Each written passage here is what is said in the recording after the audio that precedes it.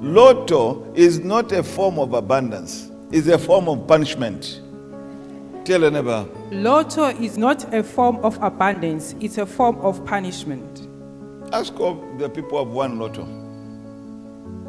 They're miserable. They even say, I was better before I got this thing. Now I got nothing. They start here, they end up in the village. Why?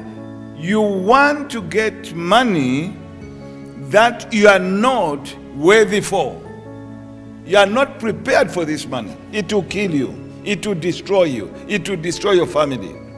Be refined into worthy and reliable vessels that God can, that vessel should be able to contain the blessing that God wants to bestow upon this vessel.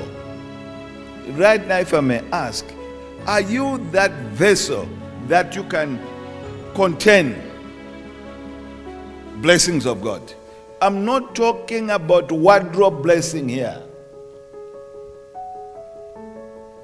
Are you that vessel? Have you refined yourself? Have you taken time refining character?